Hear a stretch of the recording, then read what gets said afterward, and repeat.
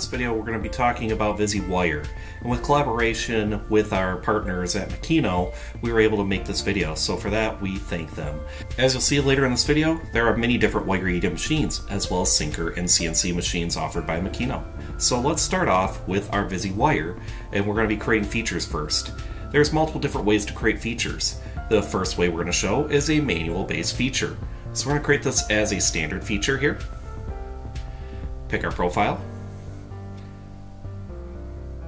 And then inside of this dialog, we can choose whether this is going to be a pocket type of feature or a boss to determine which side the wire is going to cut on. So as you can see, we can extrude this down to the proper height it needs to be, and there's our feature. So a second way of being able to do this is by actually letting the system scan for it. So I'm going to use some simple modeling commands to be able to actually extrude that into our part. So it actually shows the actual part being cavitied out.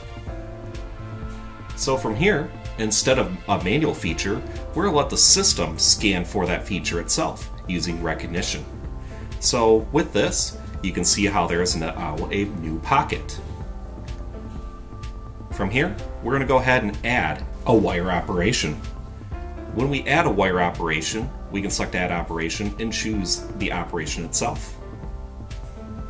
When we choose it, there are some very important things to choose. As you can see, there are several types of manufacturers, which in this case, we'll choose Makino.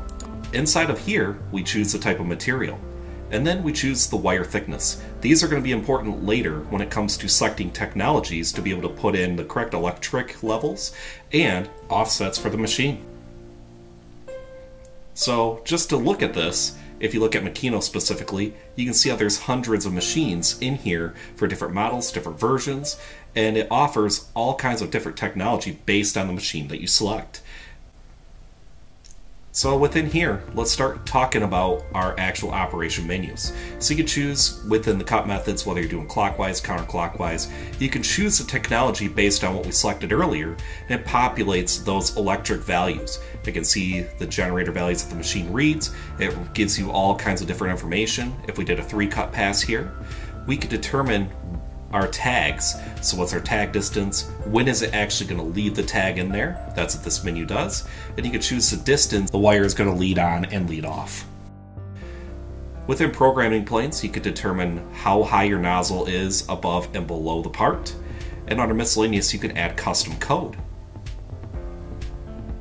So within our next dialog, we're going to change our approach point to that circle that I have at the top part of the screen.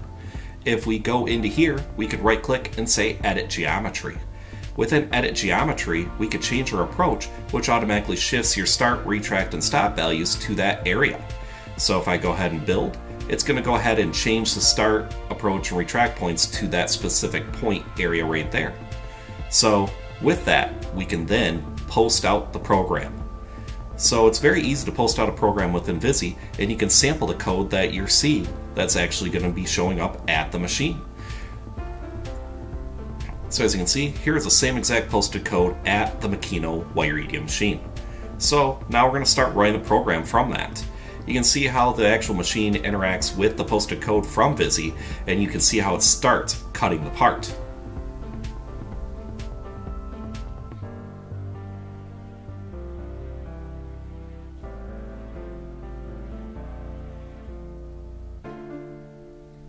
Before the cutting process, we can also run a simulation through kinematics. If I hit OK, you can actually see what the wire burning is actually going to look like. So you can simulate the actual wire process. So as you can see, it's showing you the actual XY movements on the right, and it's showing the wire process. If you look at the controller, which we're going to show here in just a second, you can see the same exact process that's going on. So this is actually while the program is running. This is the process of where it's at in this current step. And you can see on the machine where it's actually running. So kind of finishing up the simulation, you can see exactly what is going to happen at the machine. We remove that slug out, and you can see the slug actually taken out.